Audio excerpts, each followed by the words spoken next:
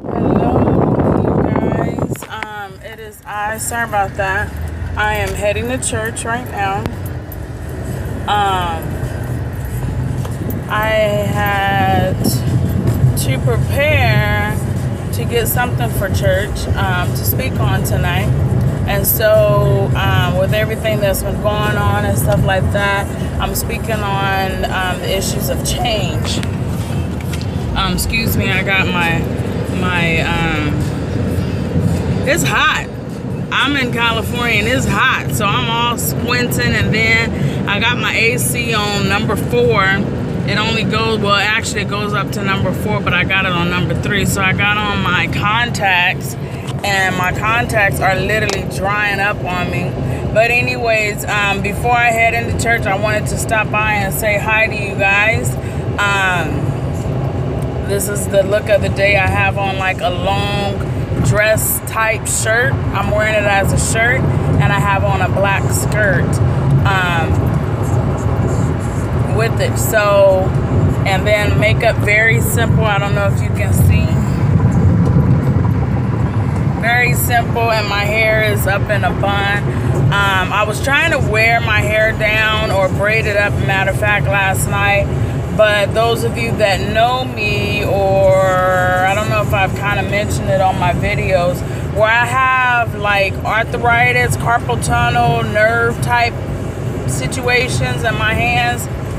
And for many years, since I want to say junior high or maybe even high school, I was braiding hair for a long time.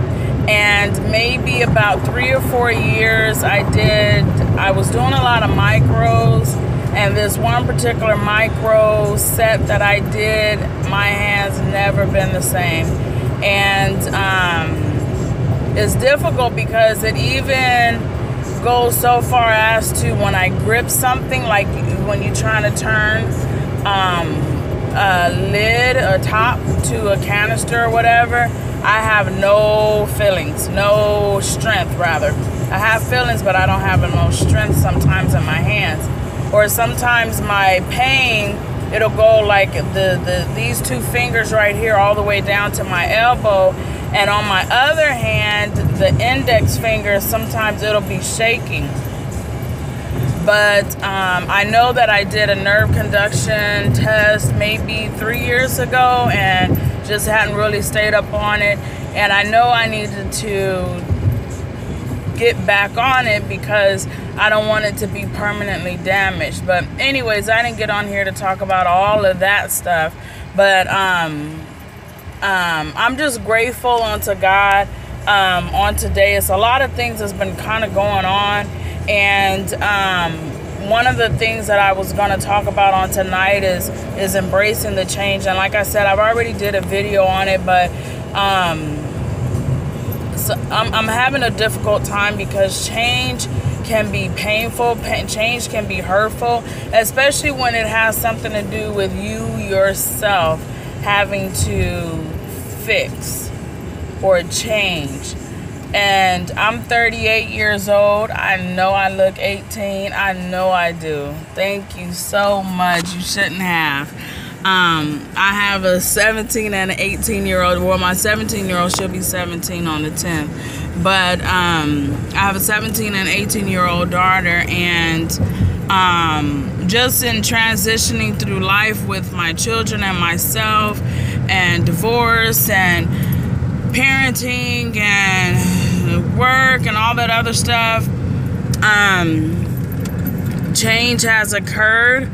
And sometimes change, it just really gets you into a point where, you know, things are just, you know, it kind of leaves you at a certain place in life to where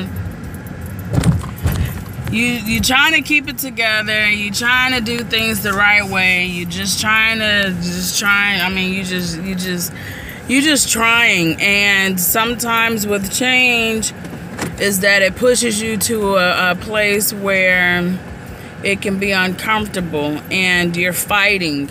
And it's almost like with the jobs, when they implement a new software, a new system or whatever, everyone regardless, has to go with the change. And if you don't go with the change, if you don't go with the new plan, if you don't go with the new software, the new vision, you're going to get reprimanded. You're going to get fired. You're going to get left behind. You're going to get lost.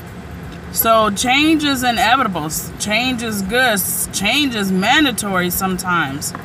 But anyways, love you guys. Talk to you later. Bye.